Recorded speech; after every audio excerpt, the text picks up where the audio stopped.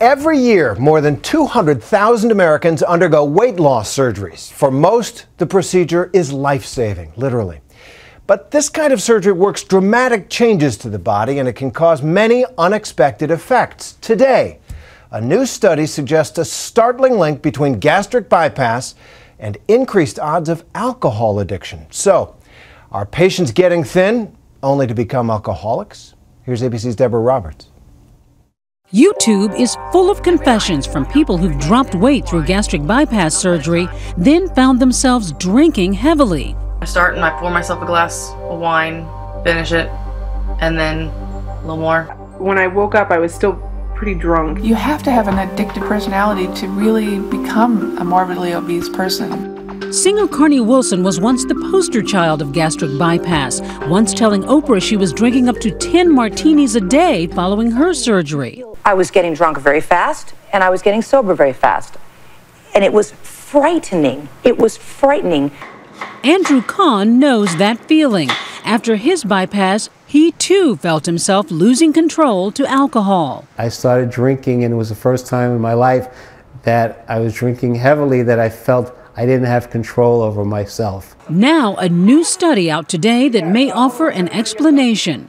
According to the Journal of the American Medical Association, more than 1 in 10 gastric bypass patients have become alcoholics by 2 years after their surgery. So essentially what a gastric bypass does to alcohol is similar to why certain people would snort drugs, so they'd get it more rapidly into their bloodstream. That's because the stomach is shrunk to roughly the size of an egg, limiting food intake and the body's ability to absorb calories.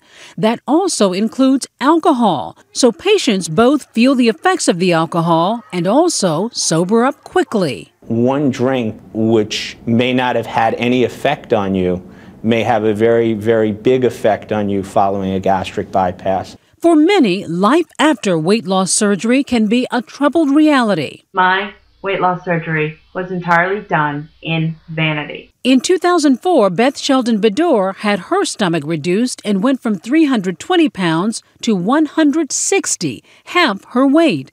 Her husband had it too and lost 200 pounds.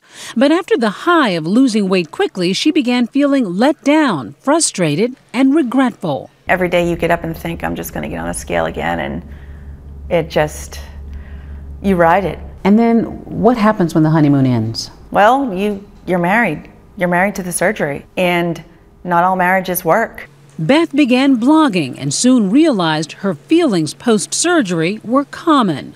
What else do you hear from people that surprises you about this weight loss surgery? Addiction. Addiction, other than food? When that period of time is over and you can no longer use food as your crutch, you've almost got to find something to fill that missing space where food was. Alcohol is rampant in our community. So alcohol becomes the addiction since it's easier to digest than food. If you can't swallow chicken, you can swallow wine. Until now, those struggling with the issue attributed it to something called addiction transference, a psychological rather than physical explanation. But that's always been a controversial theory, and today's study adds new fuel to the debate. I think it has to do with the fact that alcohol, which is already an addictive drug, becomes more addictive when we alter your anatomy. All complicated by the fact that weight loss surgery is emerging as the most effective method for combating morbid obesity. It can be life-saving. There is no more effective treatment in medicine. They go into complete remission of their diabetes before they leave the hospital, before they've lost any weight. Bariatric surgeons say follow-up with patients, counseling and monitoring is key, but hasn't always been a priority.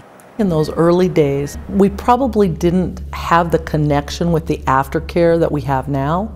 Is that the biggest failing in weight loss surgery? The lack of emotional and psychological support? 100%, definitely. Any bariatric surgeon can take care of us here, but nobody touches this.